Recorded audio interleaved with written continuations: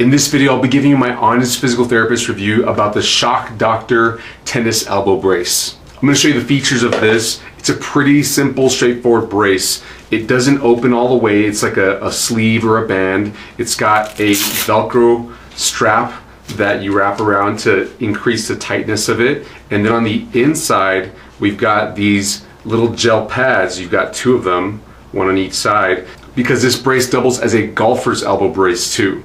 Tennis elbow is just pain on the outside part of the elbow, while golfer's elbow is pain on the inside part of the elbow. So this kind of treats both at the same time.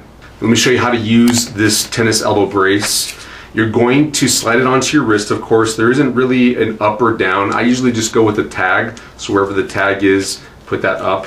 And you want to align one of these pads with where your pain is. Tennis elbow usually happens right there at that spot. People can usually point to a spot where it hurts. So you just slide the brace on. It's nice and elasticy. And that's about the spot where people would get tennis elbow. Thankfully I don't have it today. So just make sure you get rid of all the bumps and folds in the brace. Then you're going to get the strap on and cinch it down or tighten it to the level of comfort that you're okay with.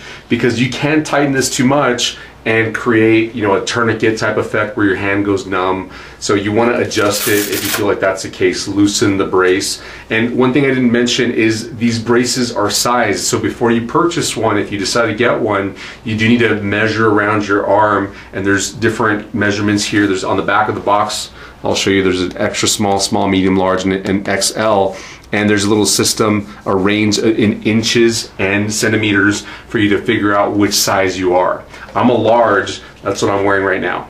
Then you would wear this brace as long as it provides you some relief. Some people will wear this during the day only, some people wear it at night and during the day. Some people just take it off and on as they feel like they need to. It's really up to you. There's no specific protocol or way to do this. You have to go by if you feel results from it or not, if you feel like it's actually relieving your pain. And for most people, it doesn't take it away completely, it just reduces the pain. For some, it's very effective in reducing the pain quite a bit. In very few, it will actually get rid of the pain, but only temporarily. But for most people, it takes the edge off. Just helping you to set expectations when wearing the brace, because it doesn't usually fix the problem 100%. Now let me tell you some pros about this tennis elbow brace. It is very snug. Now I feel like I'm a large by measurement, and it's pretty snug, but it feels appropriately snug.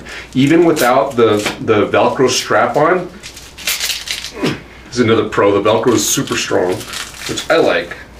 I hate it when Velcro stuff falls off and it just feels useless.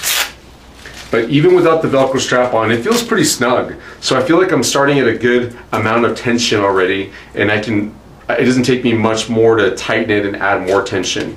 The Velcro, like I said, is fantastic. And these little gel pads, they're super soft. I love how they feel. If you get the brace, they're just squishy, they feel very comfortable on your skin. They're covered in this material that just makes it very soft, so you're not getting that gel that's gonna pull your hair or rub your skin inappropriately. Now the only con I could think of with this is you have to hand wash this and air dry it. You have to hang it up to dry it. You can't stick it in the washing machine with a load of laundry or put it in the dryer, probably because of the gel pads. But now for my honest physical therapist opinion, I think this thing is fantastic at getting you some natural pain relief so that you can avoid or possibly reduce at least taking pain medications if you have been for your tennis elbow problem. It's super easy to use. It's pretty comfortable. I mean, it's giving you some pressure, but if you feel like it's too uncomfortable, you can loosen the Velcro, you can take it off and put it back on when you feel like you need it again. I think this is highly underutilized in people that have tennis elbow. I've seen so many people go through tennis elbow problems never ever wearing a brace, because sometimes they're told that they're ineffective or that they're not fixing the root problem, which is accurate, but it can help take the edge off and make your day a little bit easier. For the cost of this, which it comes in at around $20 or so, I think it's pretty well worth it. Now do understand that solving a tennis elbow problem for the long term requires you fixing the muscle imbalance. And that means you need to get the grip muscles stronger. The muscles that close your hand to create a grip are on this part of the arm. They go towards the inner part of the elbow, and the muscles that open your hand and extend your wrist are over here and they go over where the tennis elbow problem happens. The imbalance is when these grip muscles tend to get weaker, relatively weaker, and then the extensor muscles are relatively stronger. This brace is not strengthening those muscles, so it's not going to fix the root problem and give you long-term relief. You've got to go strengthen those grip muscles. Hey, I hope this video was helpful for you. If it was, give us a thumbs up. This channel is dedicated to helping people stay healthy, active, and mobile while avoiding unnecessary injections, medications, and surgery. We make videos with healthy tips, advice, exercises, and stretches for a variety of conditions that you can find in our playlists. Go check that out to get more help. And please consider subscribing and turning on our notification bell so that you don't miss out on any of our helpful videos.